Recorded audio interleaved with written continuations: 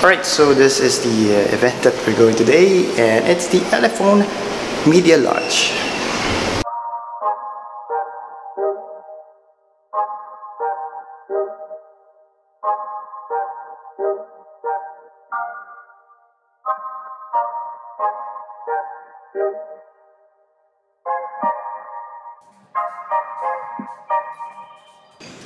So this time we partnered with Elephone. Elephone is the fastest growing mobile phone brand in Middle East and Europe. Okay, so kakatapos ng event of the Elephone and nag-announce sila ng tatlong devices. And isa doon ay ang S1, another one is the P8000 and the P9000. So, what you're about to see next is, I think, you won't hesitate to buy this kasi it's the cheapest, best bang for the buck that you can buy this 2016, early 2016, and it's just worth 4,000 pesos. So you won't even believe na this is just 4,000 pesos. So that's wala kulang yung zoom mo, yung lapit ng ano. Oo nga. Pang ano. May P9000. So this is the Elephone S1. And again guys, it's worth 4,000 pesos. It's a quad-core MP6580. It comes with a fingerprint sensor. And ganito kabilis ang kanyang pag-unlock. So, let's unlock and press. Boom! That's how quick it is. It's a premium build.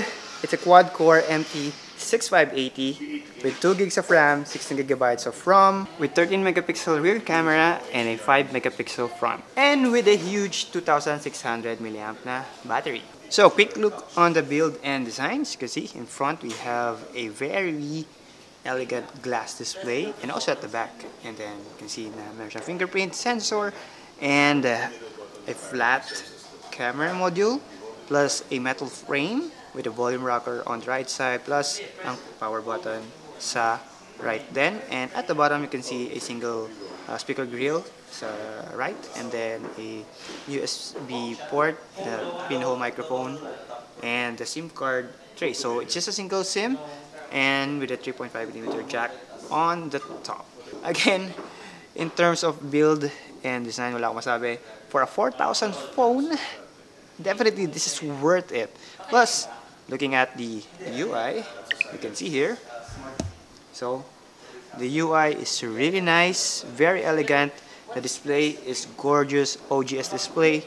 You can see, viewing in different angle is definitely a thumbs up with this device. So great job for Elephone for having this device. So although this is running on the Android 5.1, but we're not sure. So based on the press release, ang version dapat ito is Android Marshmallow. But currently here, as you can see, it's only running with the Android 5.1. But again, we're not sure kung magkakaroon siya ng update. So I think dahil nakalagay sa press release na Marshmallow, definitely it will have a Marshmallow update. And interesting, meron siyang here, as you can see, a system settings here that you can see yung kanyang CPU consumption. So there, merong graph. You can see kung ilan yung nagagamit niya sa kanyang processing power. So quick look sa kanyang toggle notification or toggle navigation is meron siyang record screen which is built in. So initial impression, 4,000 phone. Again, build, design, display, performance, double thumbs up.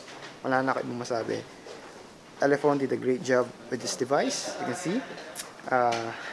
Look at that. Glass back and a glass front. And again, a real fingerprint sensor. A very quick actually. So again, lock, press, it's unlocked. Ganun kabilis. So yan. It will be available April 18 sa Lazada, 12 noon. So go grab this guys. It's worth it.